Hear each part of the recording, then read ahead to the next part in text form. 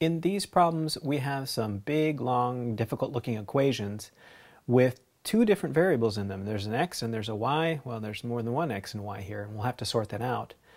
And we're being asked to solve for just one of the variables. And these are a little bit different from the problems you're used to. In the end, you don't just get a simple number. You get something else, an expression. Let me show you what happens here. This one says solve for y. So what we really want to do is get y all by itself on one side of the equation. And then everything else that's on the other side of the equal sign, that's what y equals. So let's start here by combining like terms first of all. We have 10x and 10x, that they're both positive. So that would add up to 20x. And then we have a positive 6y and a negative 2y. That would add up to positive 4y. And then we just have our negative 8 over here, and equals 0. So all I've done so far is just combine the like terms. Now what I want to do is work on getting everything other than the y over to the other side. I'm going to start with the number here. I'm going to add 8 to both sides. Now I've got 20x plus 4y equals 8. Now I'm going to subtract this 20x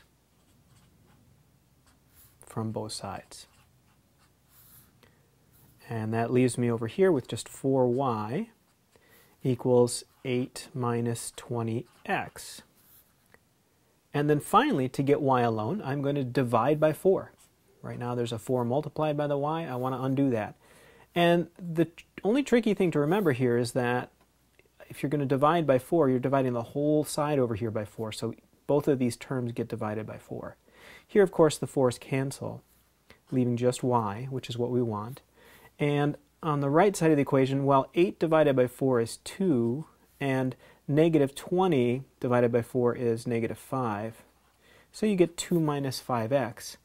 Although in the answer, you might see it written y equals negative 5x plus 2. Those are really the same thing, just with the terms in a different order. So that's how to solve that equation for y. Let's try one more here. This one says solve for x. So instead of solving for y, instead of getting the y all alone on one side of the equation, we're going to do the same thing, but for the x.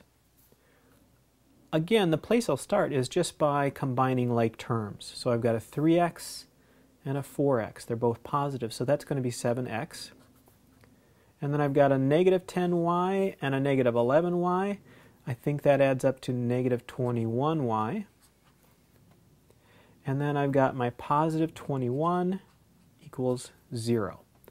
So there it is after combining the like terms. And now since I'm solving for x, I want to get everything else over on the other side. I'm going to start by adding 21y to both sides. So that would leave over here 7x plus 21 equals 21y. And then the last thing I need to do is subtract this number, this 21, from both sides.